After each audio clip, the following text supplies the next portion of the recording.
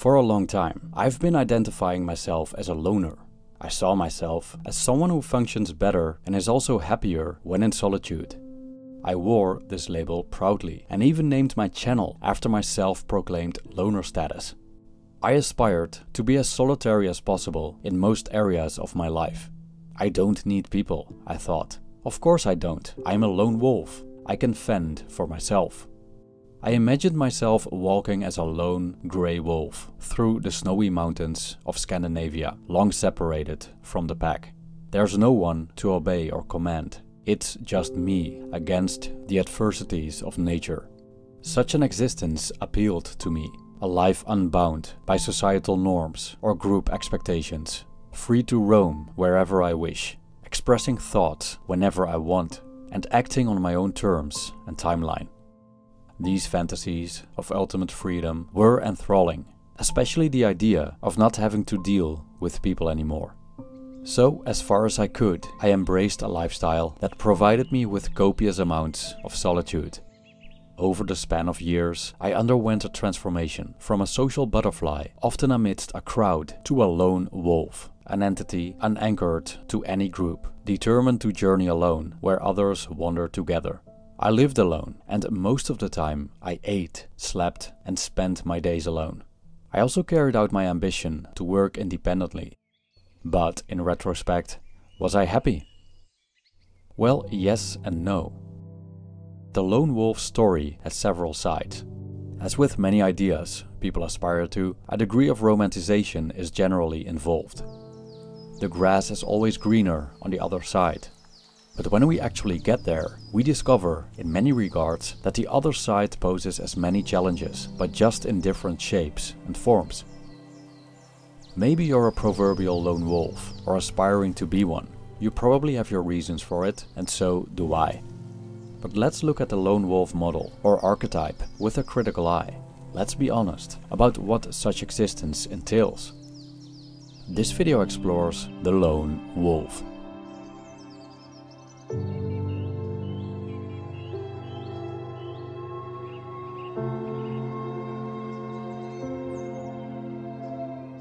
Imagine a hermit living a quiet life somewhere in the mountains of China. He survives by foraging and farming and resides in a self-built house. The rest of his time he spends fishing by the riverside, watching the movement of the water and enjoying the songs of birds. And at night he quietly meditates with the sound of crickets in the background, undisturbed, without a single human soul around. This hermit delights in tranquility, quietness, freedom and autonomy. It's just him and nature. We cannot deny the joys and benefits of being alone.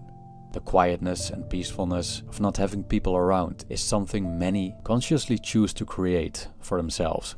Solitude is alluring. It facilitates a certain freedom of expression, or being for that matter, that we usually don't find in the company of others.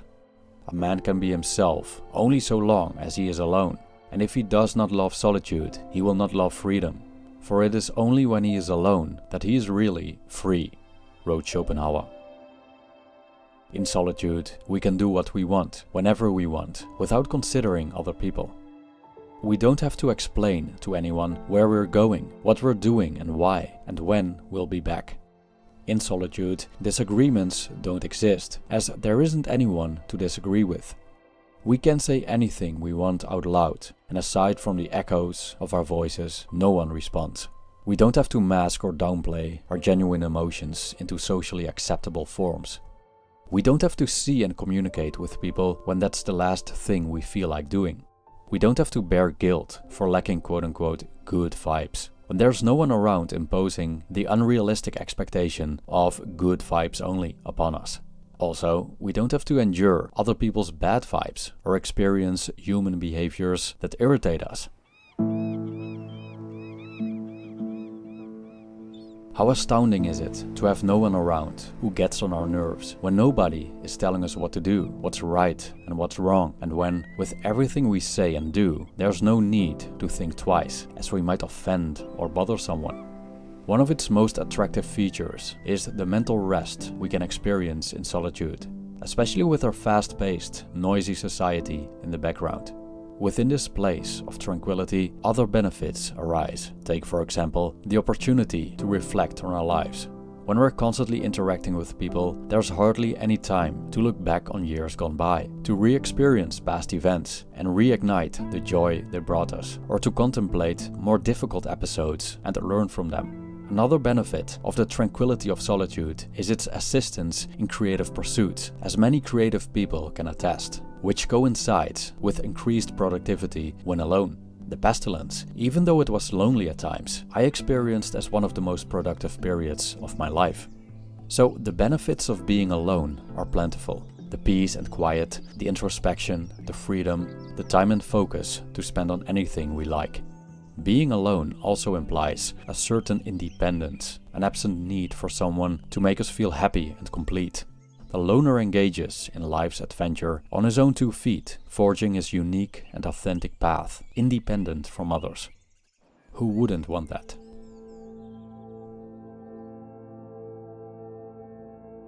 There goes the lone wolf, finding her way through the mountains of Scandinavia, looking for a fresh water source to stay hydrated.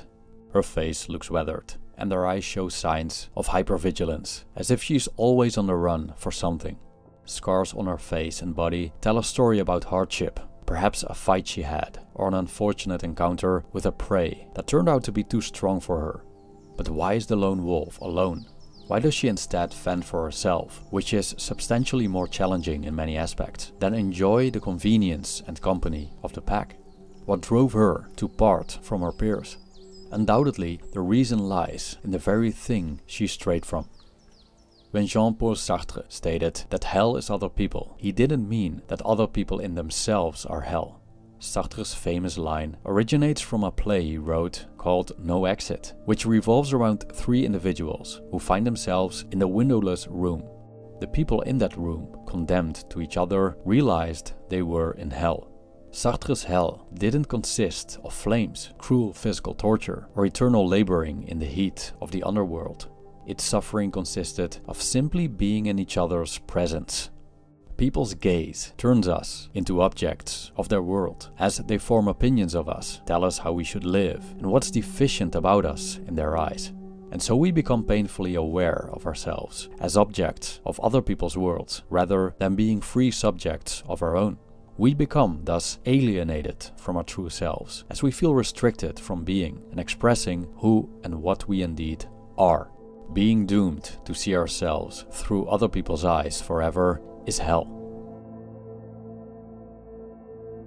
As we take Sartre's idea of hell as a starting point, we can imagine the blessing of solitude, the freedom it brings to be authentic, unencumbered by the other's gaze. Extrapolating from the notion of people being the source of suffering, it's not difficult to identify why people prefer being away from the crowd. The amount of response to my previous video concerning solitude and loneliness was unusual. Among the reactions, I found a common theme regarding why people choose solitude. Here's the comment that generated the most likes, and I quote: "Surrounded by toxic, hateful people, being alone is a delightful choice." Here's another popular one: "As per my experience, the worst thing in life is not being alone, but being with people who make you feel totally alone."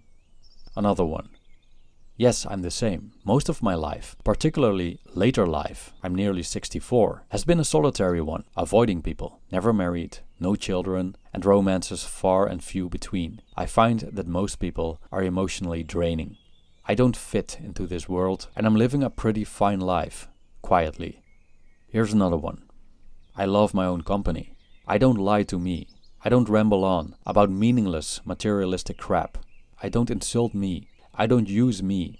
I don't take advantage of me. I allow me to be me without judgment. I love me. I love peace." So the common theme here is obvious. A significant factor of the joy of being alone is not being around people, not having to deal with people who are toxic, emotionally draining, and make you feel alone, which is pretty ironic, as we generally seek company to feel less alone. And not being around people who lie, use, insult, judge, take advantage, and disrupt your inner peace. These are reasons why people choose to be loners. These are just a selection of comments that are essentially subjective and experiential. Still, I often encounter such sentiments, not just on my channel, but also in my offline life. People can be a pain in the ass, so can wolves. Thus, the lone wolf chooses freedom, freedom from the tyranny of the pack. I think it's essential to understand why we choose to steer away from people. And even though I wholeheartedly comprehend the sentiments voiced in the comments and share many of them, I've also come to believe that plenty of downsides and potential dangers accompany the embrace of such a social resignation. Avoiding people can be delightful, not having to deal with humanity's adverse, destructive aspects. But still, there's something troublesome about it. Something quietly dreadful that possibly made you click this video in the first place.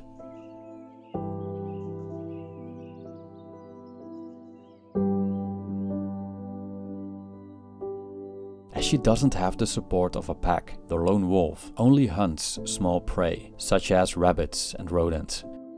But lately, she's been focusing on carcasses of animals killed by other predators or died of natural causes, as obtaining these doesn't involve the effort of hunting. Surviving alone has been challenging due to the many threats, weather conditions, and the ongoing struggle for food and water. The imagery of the lone wolf evokes both a sense of admiration and melancholy.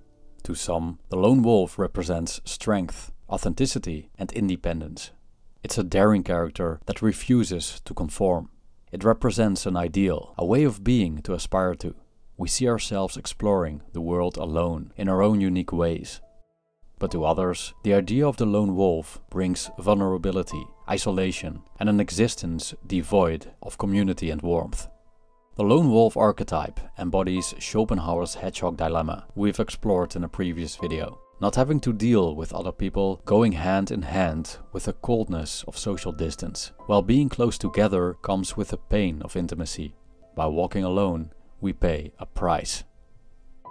Our innate social character has driven human evolution. Our shared histories, recollections, and intrinsic need for companionship binds us to one another and the fabric of the community. There's an indisputable power in numbers. Tribes and societies have been the backbone of our survival. In many aspects, we depend on each other. Technically, we need other people for our survival. We need people to keep the light on, keep the gas running, protect the borders, and keep the environment safe. Where would we be without all these people keeping society running? It would be very challenging to survive. But how about the non-pragmatic aspects of human interaction? What about friendship, romantic relationships, and family bonds? What about our social interactions with people close to us? A simple hug, laughing about a stupid joke, sharing a meal, sharing each other's experiences. Or what about waking up next to an intimate partner, someone you care about? Just by observing human behavior over the centuries, I think it's safe to say that people are naturally drawn to these things. I'm not saying we cannot survive without them. On the contrary, I think modern society allows us to remain alive with minimal social interaction like never before. But I do see a strong tendency within people to seek at least some form of human interaction across the board. For those who identify or have identified as loners, such as myself, it's an ongoing irrational pull to the very thing we long to escape. An inherent longing we can hardly extinguish, despite rationalizing ourselves out of seeking social connection. It's that sense of lack, a feeling that, regardless of our peaceful, reclusive existence, something just isn't right. Again, it's the coldness Schopenhauer's hedgehog dilemma describes. For many, this coldness of being alone is more than just an afterthought. It's the source of emotional pain, a nagging feeling of deprivation, which could lead to worse. Much research shows a correlation between loneliness and mental health problems. Being alone doesn't always imply loneliness. Some people are genuinely content without human interaction, but for many, being alone does evoke feelings of loneliness. No matter how much we deny it, the unexplainable voice from within ultimately catches up, begging us to reconnect. Is it the cry of nature perhaps? Or the howling of the lone wolf who, in essence and beyond his pride, craves for the pack? So you're a lone wolf. You're the solitary animal that sustains itself, doesn't need a pack, and journeys alone through the tapestry of life. There are several misconceptions about wolf packs. A common misconception is that a pack's natural hierarchy is led by an alpha wolf, or possibly an alpha pair, who assumed this leadership role after a battle for dominance. Scientists indeed supported this view in the past, but it's outdated. The latest research shows a hierarchy based on family bonds. I quote, "In contrast, wild wolf packs are usually made up of a breeding male, a breeding female, and their offspring from the past 2 or 3 years that have not yet set out on their own, perhaps 6 to 10 individuals." End quote. Thus, the pack's so-called alpha wolves are actually just the parents leading their offspring. Another misconception is the phenomenon of the lone wolf, who, for some reason, is done with the pack, leaves, and spends the rest of his life alone. Indeed, wolves leave the group, but not because they want to be alone. On the contrary, I quote, "So really, a lone wolf isn't one who wants to be alone because they don't like being around others. They're a wolf who elects to be alone temporarily as they try to find a mate and find a place to have a family." End quote. So not only is the wolf setting out on his own a temporary occurrence, but it also has nothing to do with not liking his fellow wolves or not wanting to be part of a pack. These wolves are called dispersers, as they bring new genes into the mix with different family groups. Thus, the notion of a lone wolf who prefers to be alone, spending his life in a tribe of one, is a mere projection of a human desire onto this animal species. There is no lone wolf, at least not in the form we tend to imagine. That doesn't negate a human preference for solitude, but maybe we could learn a bit from the dispersing wolves. Their time spent on their own is temporary, and they eventually reconnect by joining another pack or starting a pack of their own. So whether you're an outcast or have walked away, is your situation final? Have you shut the door forever? Or could this perhaps be a transition phase, a period of healing and introspection, if you will, after which you reconnect with people again, this time equipped with better knowledge and understanding of what kind of people to avoid and which to let in? Please let us know what you think about this. Thank you for watching.